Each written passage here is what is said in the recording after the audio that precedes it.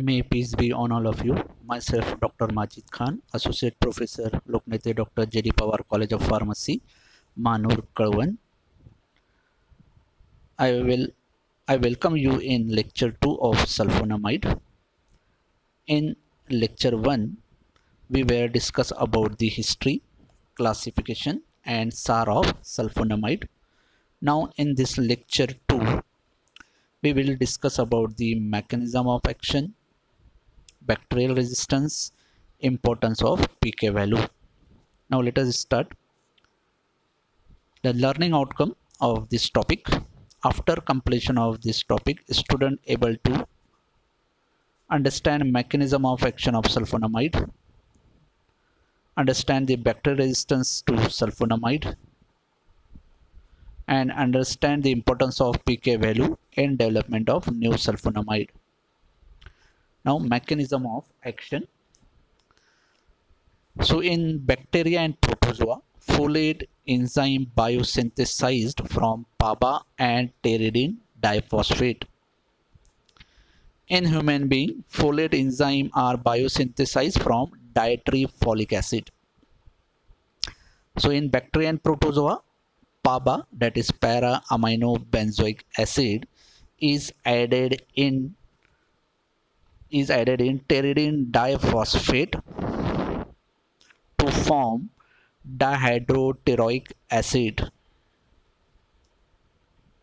and the enzyme involved in this reaction is dihydroteroid synthase. So it is the enzyme, and the product of first reaction is dihydroteroic acid. Then this dihydroteroic acid is converted into dihydrofolic acid, and this dihydrofolic acid is converted into tetrahydrofolic acid by the enzyme dihydrofolate reductase. So in this diagram, which show formation of dihydrofolic acid and tetrahydrofolic acid. So here the starting material is dihydroteroic acid, then dihydrofolic acid form, then tetrahydrofolic acid is formed. Two key enzyme here, dihydroteroid synthase and dihydrofolate reductase. Now see how this reaction is taken place. So in this reaction, starting material pteridine diphosphate, this one is pteridine diphosphate, this one is PABA, para amino benzoic acid. So in first step, there is a lone pair of nitrogen of PABA attached to this carbon as shown by arrow to form the dihydroteroic acid. So here there is a PABA is attached to form dihydroteroic acid. Then in this dihydroteroic acid, glutamine is added and removal of water molecule. So hydrogen is removed from NH2 and OH is removed from this carboxylic group to form dihydrofolic acid. Then this dihydrofolic acid converted into tetrahydrofolic acid by the enzyme dihydrofolate reductase enzyme. So here only there is a reduction. This double bond reduced into the single bond. So formation of tetrahydrofolic acid. The key, so in this reaction there is a tetrahydrofolic acid form, which is an intermediate of several biosynthetic pathway. The key reaction involving folate coenzyme is conversion of DUMP to DTMP. DUMP means deoxyuridine monophosphate. DTMP means deoxythymidine monophosphate. The enzyme catalyze this reaction is thymidine synthase. So in this reaction, DUMP is converted into TMP by methylation reaction. So you see the difference between these two structure. Only the difference is this methyl group. TMP contain this methyl group. So it is a methylation reaction, and for this methylation reaction, methyl group is supplied by this folate coenzyme. So this folate coenzyme supply methyl group and conversion of DMP into TMP taken place.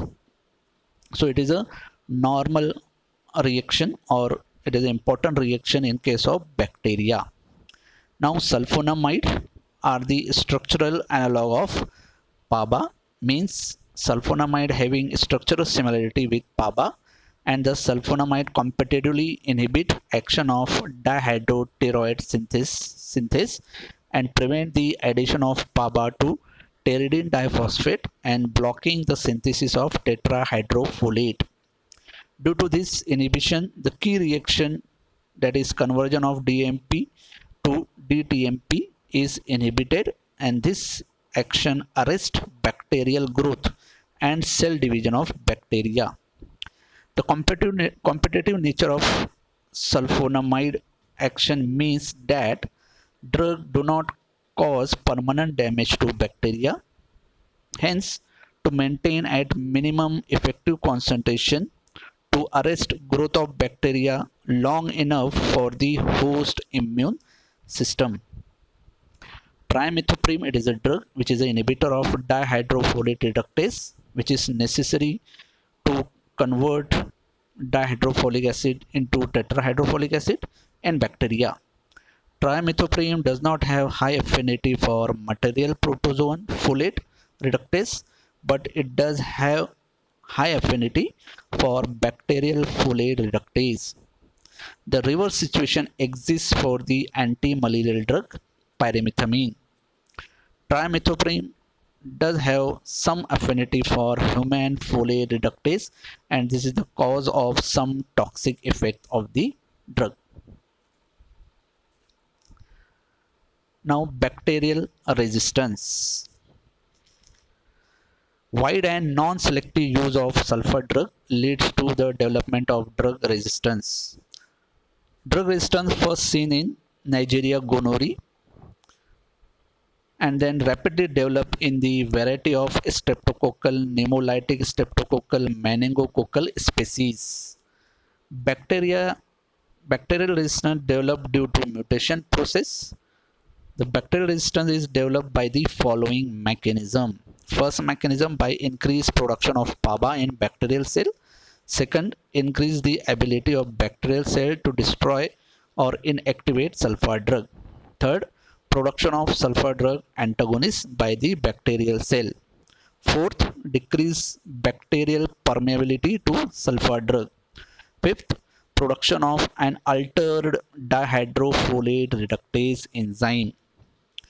The development of drug resistance limits the therapeutic efficacy of drug. If a microorganism is resistant to one sulfonamide, it develops resistance against all sulfonamide. Similarly, the sulfonamide sensitive species may develop drug resistance when it come in contact with resistant bacterial species.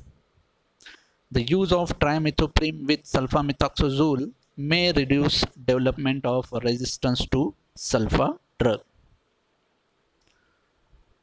Now, importance of pK value in development of sulfonamide. So the functional group that differ in sulfonamide and PABA is carboxylic acid of PABA and sulfonamide moiety of sulfanilamide, as you seen in these two structure. The pK value of sulfanilamide is 10.4 and pK value of PABA is 6.5. The strong electron withdrawing character of aromatic sulfonamide group make the nitrogen atom to which it is directly attached partially electron positive. This in turn increase the acidity of hydrogen attached to nitrogen, so that this functional group is slightly acidic and therefore pK value is 10.4. In case of PABA, due to strong withdrawing character of carboxylic group, pK value is 6.5. It was found that a replacement of NH2 hydrogen by electron withdrawing heteroaromatic ring causes not only increase in antimicrobial activity but also greatly increase the acidity of remaining hydrogen and dramatically increase potency. With suitable group in place, the pK came down to the same range as that of PABA itself.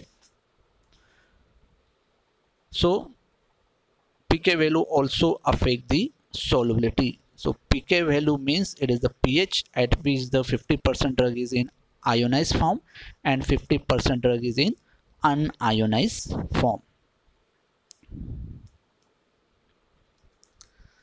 So obviously, unless the pH is above the pK of drug, then it is soluble in ionized form.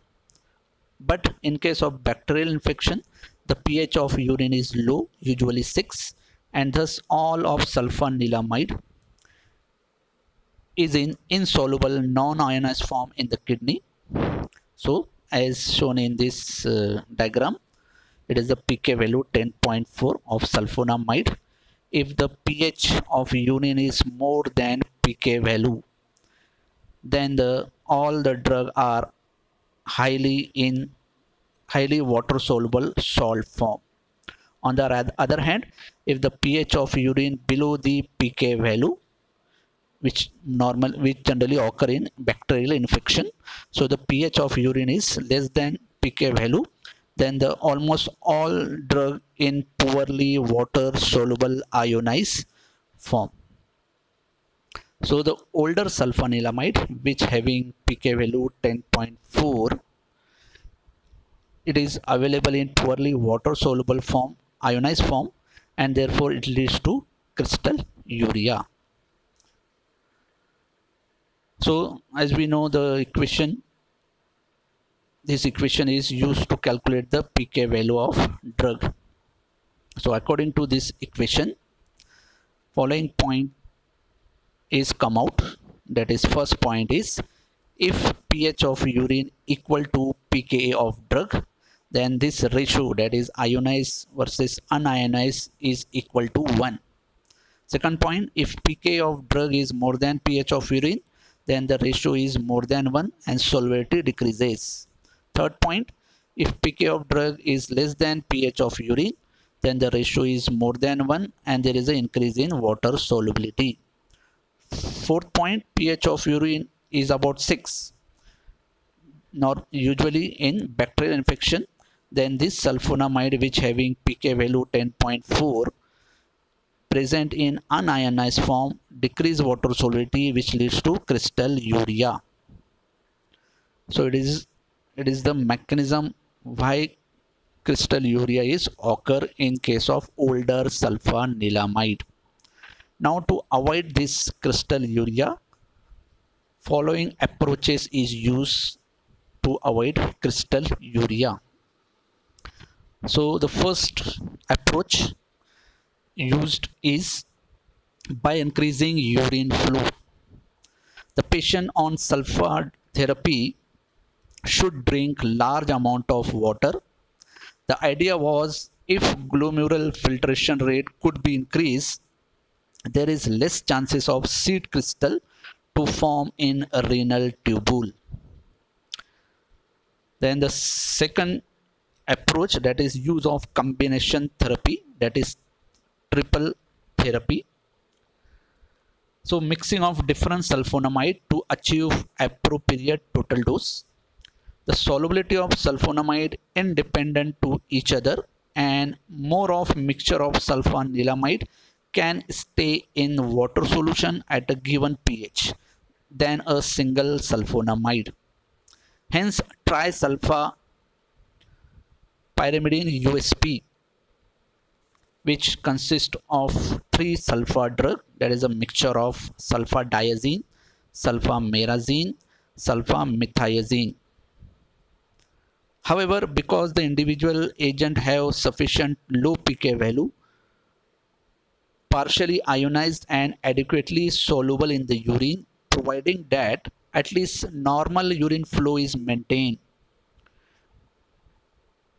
Patient must be cautioned to maintain normal fluid intake forcing fluid, however, is no longer necessary. The newer semi-synthetic sulfonamide possess lower pK value because electron withdrawing heterocyclic ring are attached to nitrogen. Then the third approach used is by increasing the urine pH by alkalinization.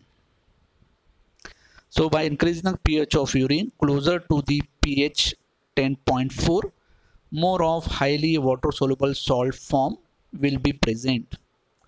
Orally, sodium bicarbonate sometime given rise urine pH. The bicarbonate was administered before initial dose of sulfanilamide and prior to each successive dose. Then the fourth approach, that is by decreasing the pK of drug. By preparing the derivative of sulfonamide that have lower pK value, that is closer to pH of urine. This approach has been taken with virtually all sulfonamide in clinical use today. For example, new sulfanilamide, for example, sulfamethoxazine having pK value 7.4, sulfamerazine having pK value 7.1, sulfadiazine pK value 6.5, sulfathiazole pK value 6.1, etc. So these are the all new sulfonamide which having lower pK value or which having the pK value near to PABA. So this new drug having less chances of crystal urea. So it is the importance of pK value in sulfonamide. So thank you. In next video, that is in lecture 3, we will see about the combination sulfonamide, that is called trimetazole, IUPAC name of important sulfonamide and their uses. If you like the video, please subscribe the channel. Thank you very much.